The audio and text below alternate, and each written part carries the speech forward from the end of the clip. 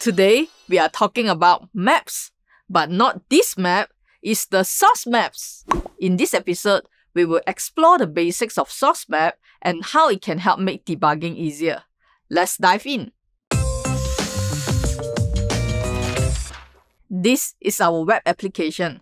We have a HTML page with a header, a greeting button, and an empty paragraph. It links to a CSS and a JavaScript file. In the CSS file, we style the header color. Over to our JavaScript, we have a button click event to generate a random number and a greeting message. In a world without source map, what you build is what you see. You can host the application as is. In the browser, you can see there are 3 files loaded exactly. Click the button. In the console, we can see DevTools point out the exact line of code that logs the message. We can even set a breakpoint and start a debugging session. However, this might not be the code you ship to production. Moreover, your development process may involve using CSS preprocessors, JavaScript frameworks, or TypeScript, which require a build process to transpile your code into the standard HTML, JavaScript, and CSS. To further optimize performance, it is common practice to minify and uglify these files, reducing their size and making them more efficient for the web. It's a lot of work. However, usually your build tools like Vite, Webpack, or Parcel will take care of these processes. Here is the same demo built with TypeScript and SCSS. These are the files generated after the build process. Let's focus on the JavaScript file and compare it to the original TypeScript. Notice that the code has been compressed into a single line. The number variable being renamed to an even shorter name and grid being embedded directly in the final output.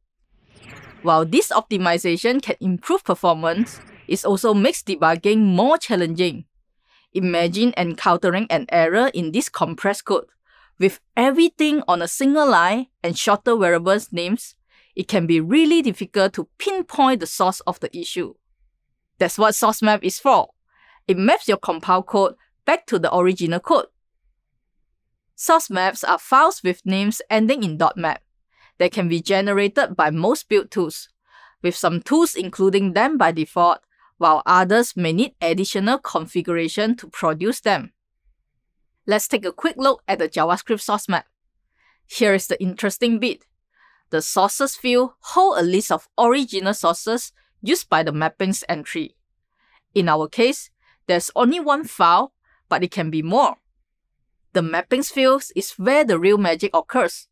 It tells us how to map lines and locations in the compiled file to the original files. The mappings field uses VLQ-based 64 encoded string. Sounds complicated? Fear not. I can show you a quick way to visualize the mapping.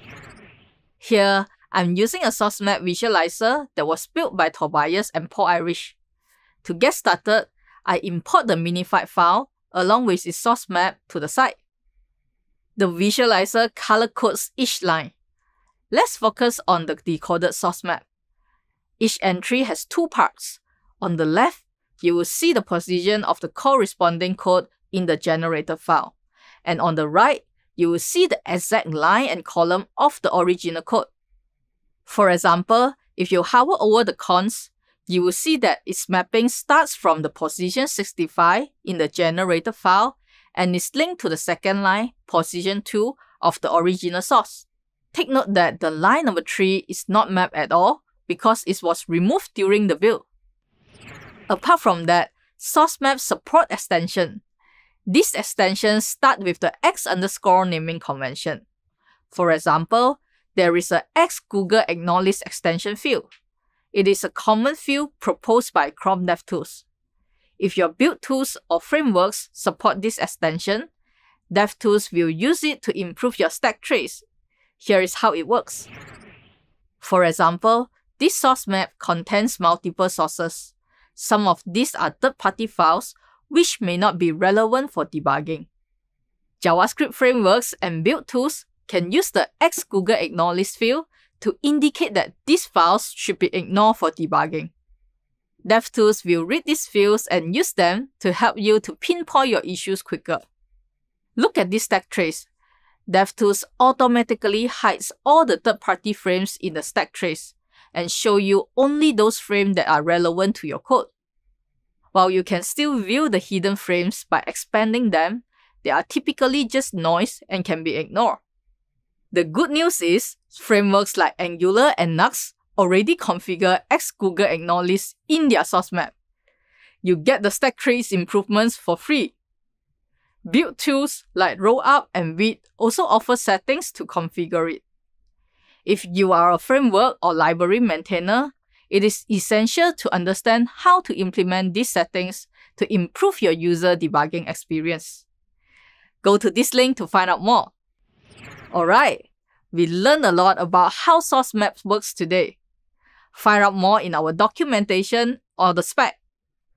Stay tuned for our next episode. We will dive deeper into how DevTools uses source map to enhance your debugging experience. Good luck mapping! See you for the next DevTools tips. Ciao!